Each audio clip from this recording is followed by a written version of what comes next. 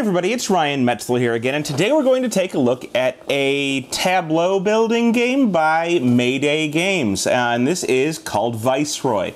In this game, each player is going to be buying cards at an auction. They're going to be trying to play those cards out into a pyramid. It's not really a tech tree, but it's a pyramid of abilities that you'll be building out, and the higher you place a card, the better the ability may be for you. You'll be doing this by getting gems and spending those gems in order to buy those cards. So, real quick, why don't we take a look at what you get inside of this box with a note that some of these will be upgraded components. We'll see how the game plays, and we'll come back at the end and get my opinions on Viceroy.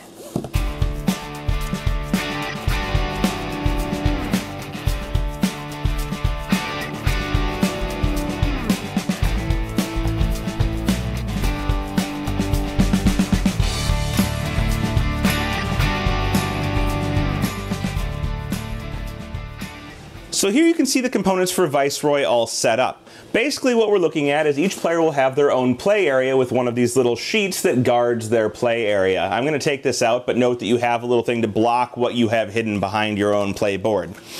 In addition, each player is going to start the game with 4 cards. They're going to choose one of these cards from their hand to play out as the start of their pyramid. Basically, it's going to be the first card in the base of their pyramid, and they would do this based on the stats on the card. First card you'll see on cards each have a little circle in the corner, or at least part of a circle. Blue here, yellow there, or it could be yellow, yellow, red for half the circle there, or green, yellow, yellow, whatever it is. When you put 3 cards together like this, they will make up a circle, be it all one color or multiple colors. You'll see this one is yellow, yellow, and blue. So you'll want to pay attention to those. In addition, each card is going to have abilities printed on it based on what level of your pyramid it's on. So for example, this one on level 1, when played, will let you draw a card. On level 2, will let you get an attack, 2 gems, and 2 victory points. On level 3, it's worth 7 victory points. On level 4, it's worth a 5 magic multiplier at the end of the game, making your magic worth stuff. So each of these cards is a ability set of some type, depending on where you play it. So you would make your decision at the beginning of the game as which one of these will form the base of your pyramid. You'll also take one of them and put it in your hand, and then the other 2 get discarded from the game, so they're going to be gone. They may get shuffled into the small deck, but that's irrelevant. Just note that you're going to keep 2 of them. In addition, each player is going to have 3 of these law cards at the start of the game. These law cards are going to be endgame possible victory points, and maybe a little hard to see, so I'll read one of them. This one says Royal Favor. Put 1 free card from your pyramid underneath this card when you play it. Move all tokens, if any, from free card onto this card. A free card is one that's not held down by other cards. And then gain 3 victory points if this card is on level 1, 6 if this card is on the 2nd level, 9 if it's on the 3rd level, 12 if it's on the 4th level. Another one, for example, says Decree on Guilds. Put this card underneath any character card in your pyramid. For each token on this character, put another similar token on it, so it doubles tokens. Or a third one. At the end of the game, gain 1 extra victory point for each of your single color circles and infinite gemstones.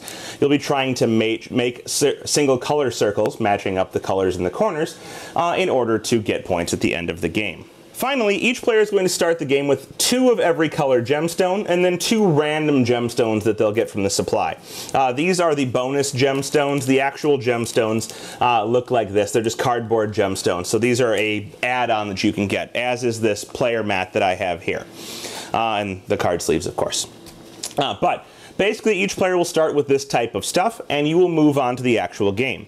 Each round of the game will start, or potentially end, with cards flipping out to these 4 action or auction spots, I should say.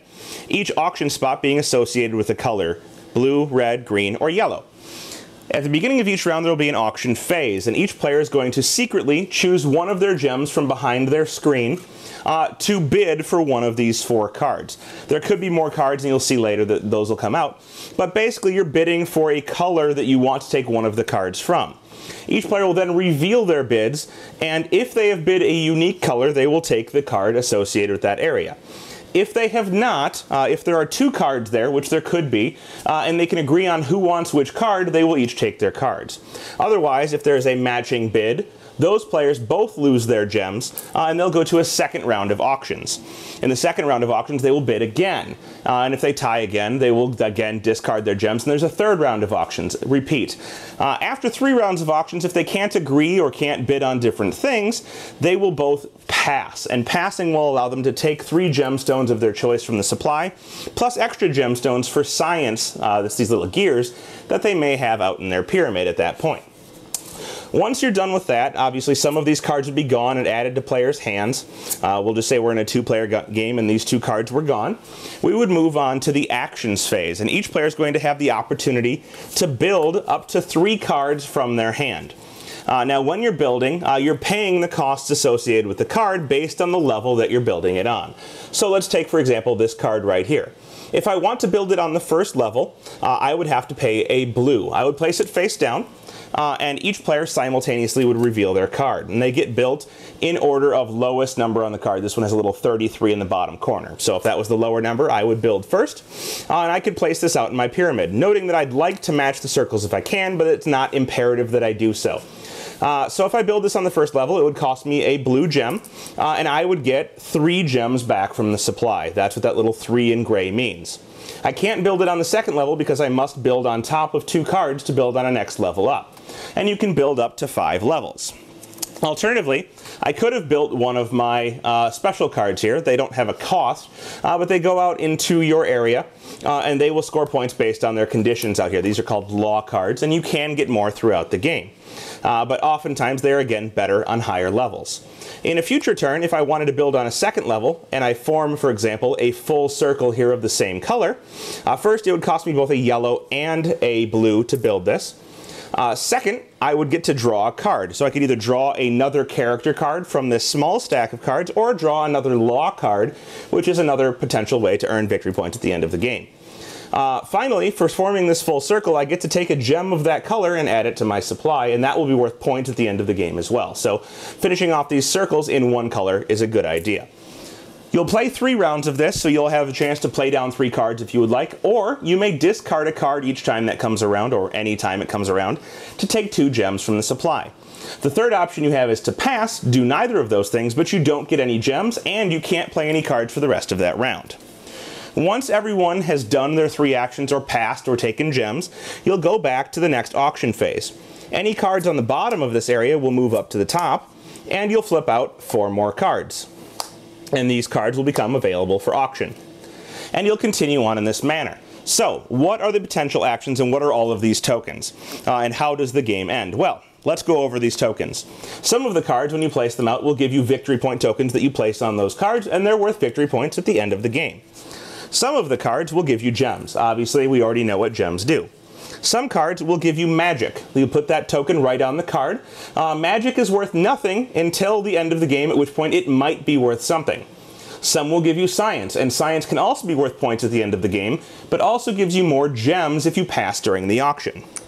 Some might give you defense. Defense can be worth points at the end of the game, or defense can protect you from attacks at the end of the game as well. So attacks will let you either win an auction automatically and steal a card instead of bidding a gem, or at the end of the game they can be used to remove points from other players, and that's a good thing. Finally, you have these larger tokens over here. Some of these will be bonuses for magic. So for example, this one here is a token that goes out on your card and says each magic is worth +2 at the end of the game. Some of them say +3. It all depends on what your card tells you to put on there. But that's the only way magic is worth anything at the end of the game. Some of them will be bonuses for full circles of specific color. At the end of the game, circles of a specific color, if they're a full circle, will be worth points equal to the top of the circle, so in this case 2 for this yellow, and then if we had a yellow bonus token, it would be +4. And then some of the cards will give you infinite gems. An infinite gem is essentially a gem that you can use every turn to spend on something, but only once per turn. It's not a physical gem, but it just subtracts from the cost of building something. For example, if you had a yellow infinite gem, you could build this for just a blue. That is going to be worth points at the end of the game, equal to the level that it's on, plus any bonuses from these tokens right here. So, there's a couple other things that are worth points at the end of the game, but we already covered them. Points for your full circles, points for infinites, points for your law cards, just points that are out on the board. your magic equal to the multiplier. Any set of 3 tokens that is magic, defense, and science is worth 12 points. And then you, at the end of the game, look at the total attack and your total defense, subtracting your defense from the attack. And you lose 4 points for every attack that you aren't able to block. And that is how you win the game, scoring the most points. One final thing to mention is each card will show 4 levels. There's actually 5 levels of the pyramid you could build on.